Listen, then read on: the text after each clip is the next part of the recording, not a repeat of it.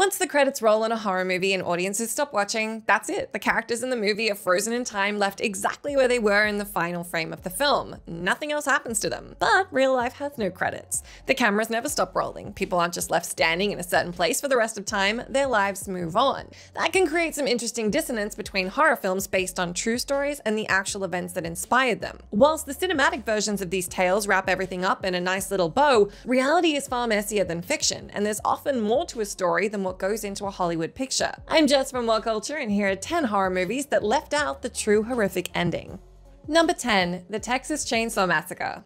The original 1974 Texas Chainsaw Massacre shares some of its DNA with Alfred Hitchcock's Psycho and Jonathan Demme's The Silence of the Lambs. All three films take some inspiration from Ed Gein, a real-life killer with a habit of making trinkets out of dead people's bones and skin. Sound familiar? Gein was not the only real-life figure that the writers borrowed from in the movie. In an interview with Texas Monthly, Kim Henkel revealed that another genuine criminal was part of Leatherface's character. Elmer Wayne Henley was an accomplice to an older serial killer in the 70s, helping him lure his victims back to his home. As Henkel says, "I saw some news reports where Elmer Wayne said, 'I did these crimes and I'm gonna stand up and take it like a man.'" Well, that struck me as interesting, that he had this conventional morality at that point. The disparity between Henley's utterly monstrous actions and his apparent moral compass is extremely disturbing. How can one man commit such heinous acts and own up to them with such an apparent lack of guilt? It's unsettling and a vital detail missing from the first massacre film.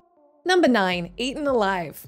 Another Henkel creation now, but a much less famous one than Leatherface's big screen debut. 2 years after the massacre in Texas, Henkel once again teamed up with Tobe Hooper to create Eaten Alive, a horror movie with a distinctly reptilian twist. It tells the story of Judd, a deranged hotel owner in the rural South who uses a crocodile as part of his violent outbursts. The film opens with Judd stabbing a prostitute with a pitchfork before chasing her into the waiting jaws of his pet croc. The giant beastie kills a few more people, including Judd himself, before the film is done, but it didn't claim nearly as many victims as the creature it was based on. Eaten Alive is based loosely on the actions of Joe Ball, a saloon owner who lived in Texas in the early 20th century. As a publicity stunt, Ball built a pond containing 6 alligators and charged people to feed them. Oh, and he also allegedly used them to dispose of the bodies of up to 20 women he killed. This is way more calculated than Judd's methods, somehow making being fed to a giant crocodile even worse.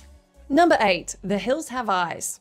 An extremely messed up movie about a family of cannibals living in the desert, The Hills Have Eyes unsurprisingly comes from the ever so twisted brain of Wes Craven. The man behind A Nightmare on Elm Street and Scream was searching for inspiration for his new film in the mid-70s, and in doing so came across the legend of Sawney Bean. Don't let his silly name fool you, Mr. Bean was no laughing matter. A supposed cannibal from 16th century Scotland, Bean was a bandit and the head of a clan of 45 fellow criminals. Oh, and he and his kin also supposedly killed and ate over 1,000 people. You would not catch Rowan Atkinson doing that. Historians say there's a lack of sufficient evidence to declare that Sawney is anything more than a myth, but if he did exist, then his transgressions are way worse than the events of The Hills Have Eyes. Bean's posse killed way more people than Papa Jupiter's, and whilst it could be argued that the fictional family were just trying to survive, Sawney's group were after gold and riches. Although comparing the ethics of murderous cannibals is a bit of a waste of time.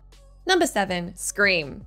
Another Wes Craven property now, and the most meta horror story since the rise to power of Mark Zuckerberg. Scream revolves around a slasher villain inspired by movie slasher villains. The original Ghostface is obsessed with horror films and uses them as a motif throughout his murderous rampage. Things get even more confusing when you realize that this fictional killer, inspired by other fictional killers, was actually based on a real person. Screenwriter Kevin Williamson became paranoid after hearing a news story about the Gainesville Ripper. The Ripper, real name Danny Rolling, murdered 5 students in a 4-day killing spree in 1990. The fear felt by Williamson eventually inspired the first draft of Scream. However, Williamson left out one key detail about Rolling's actions. Whilst the fictional Billy Loomis is inspired by horror movies, the real-world killer said he committed his horrific crimes because he wanted to be famous. He cited Ted Bundy as a role model, never a good sign, and claimed he wanted to become a superstar off the back of his murders. This contorted motivation proves that Rolling was completely lacking in morals in a way that's somehow even scarier than his on-screen counterpart. Number 6. Hounds of Love.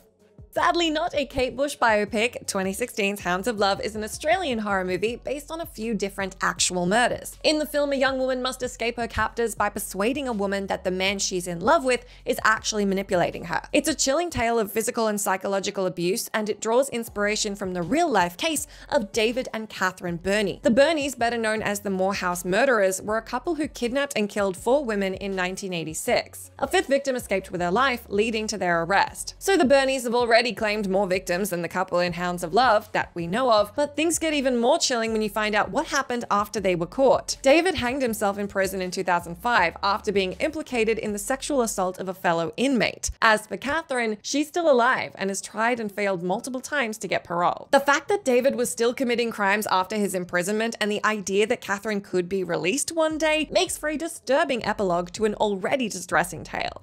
Number 5. The Town That Dreaded Sundown.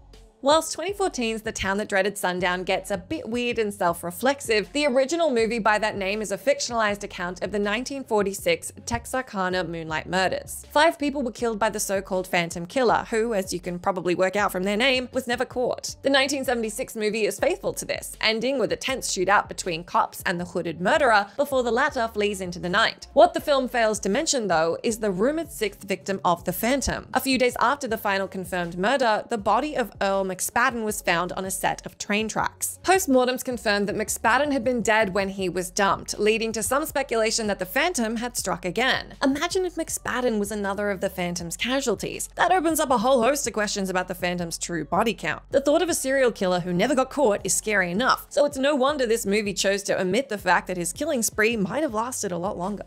Number 4. Snowtown. Despite sounding like somewhere Santa Claus goes on his day off, Snowtown in South Australia is anything but a jolly place, and I'd like to apologise for all Australians for how many horrifying movies we've made.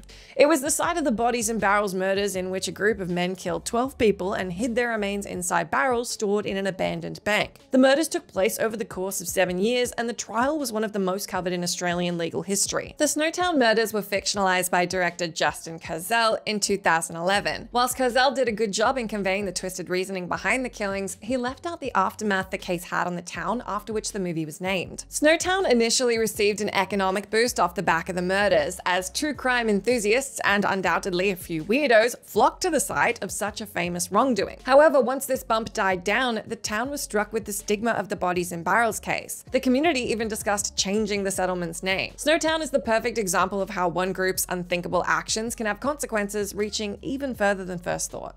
Number 3. Open Water.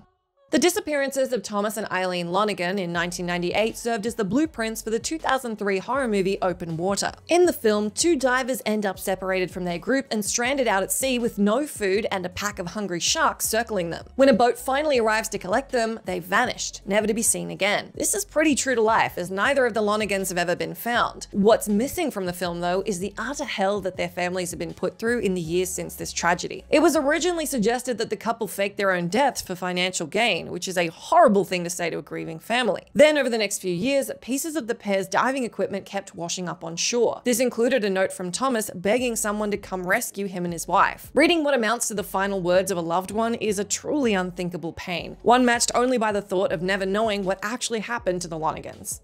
Number 2. The Exorcism of Emily Rose.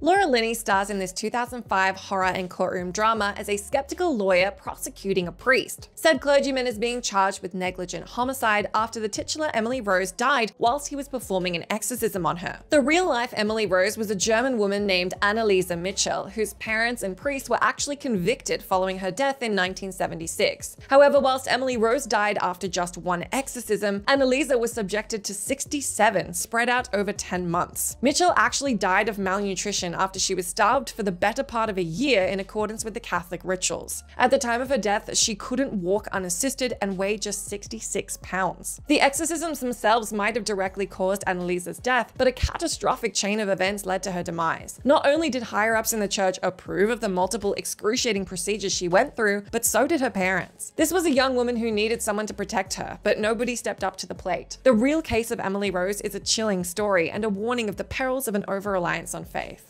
Number 1. The Girl Next Door.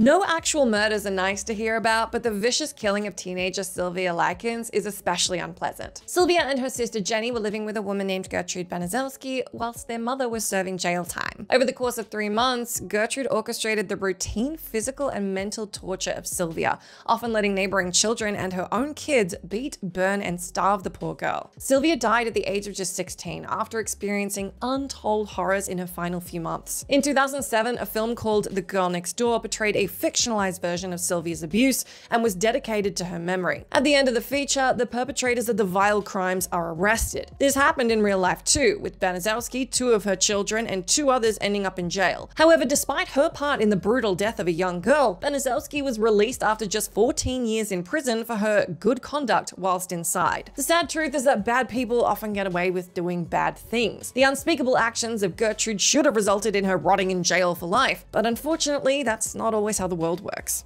That's the end of our list, but let me know down in that comment box if you can think of any other horror movies that left out the true horrific ending. As always, I've been Jess from What Culture. Thank you so much for hanging out with me. If you like, you can come say hi to me on my Twitter account where I'm @JessMcDonald. But stay tuned to us here for plenty more horror lists.